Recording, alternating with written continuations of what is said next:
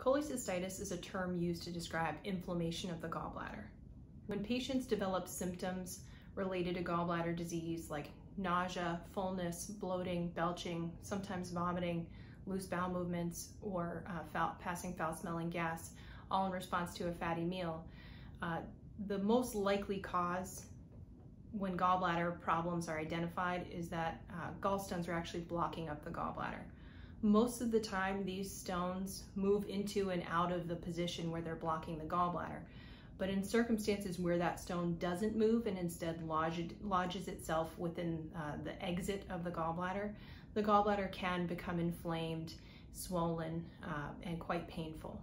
And the difference between the type of symptoms you would feel if you were just having intermittent pain related to stones moving into and out of position where they're blocking the gallbladder versus a stone that gets lodged there really has to do with the length of time.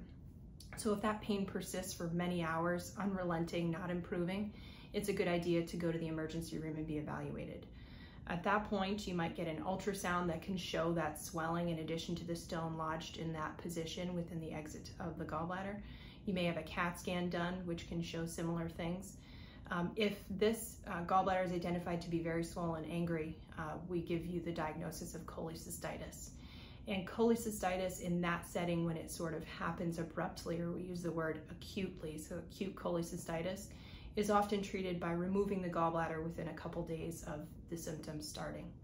The other thing that this type of problem is often treated with is antibiotics, but usually not antibiotics alone unless you have medical conditions that make it more risky for you to undergo surgery.